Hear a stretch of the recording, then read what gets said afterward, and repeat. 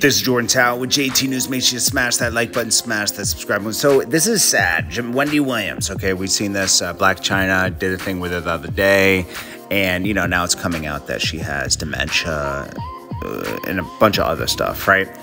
Now, her lawyer speaks out, or a lawyer, maybe it was just a lawyer or a lawyer that was representing her at one time, speaks out and says there's a difference between her son caring for her and the lack of the New York under this guardianship. There's some guardianship that goes on in New York where she was called back from Miami with her son to go deal with. And when she's under that, these people just take advantage of her, this lawyer says. And, you know, they're all around for money and this and that. It's a very sad situation. You never want to be under the care of people who want to just benefit. They have no love for you in your best interests. It's really just a money situation. And that's probably what's going on with Wendy Williams now. It's very sad. And I hope that they can get her back to her son. But, you know, meanwhile, people are going to bleed her dry of all her money. You know, she's going to have no money left. And this is what can happen in a situation like this. And this is really, really sad and really scary, honestly. You know, this is why when you get older, or if you just get sick, the wrong person can step in and take control, and it's a wrap, bro. It's a wrap at that point. Wish it the best. Now here's DJ Khaled showing off a new watch, but yet still doesn't care about Palestine. Now, here's the thing. He's Palestinian. He's talked about this for 20 years, being Palestinian, right?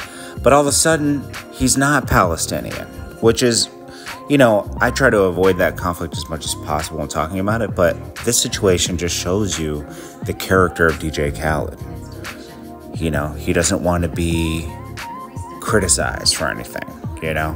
All this guy cares about is himself and enhancing himself. You know, it's just, this is a clear example of who this guy really is, you know?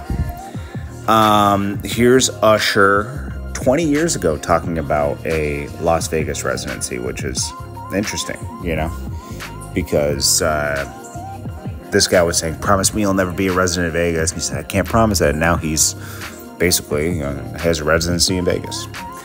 Brick Baby, there's a lot of internal conflict that No Jumper that they thrive on. I don't know who DW Flame is. I'll research that later. I mean, it's like, it's not that big a deal. It's just, maybe it's hood politics, because Brick Baby does live, I think he lives near Crenshaw. I don't know. You know, he claims he's 60s.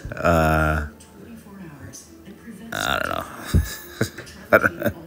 Whatever. Brick Baby's doing what we got to do to stay on social media, and he's doing it. Sean Evans, the guy from Hot Ones, this is the explicit star he was dating. She says it ended because of her career. She said he didn't have a problem with it in the beginning, but later seemed to have a problem with it, especially probably when Adam 22 was like commenting on her private parts and saying, oh yeah, you picked a good one there.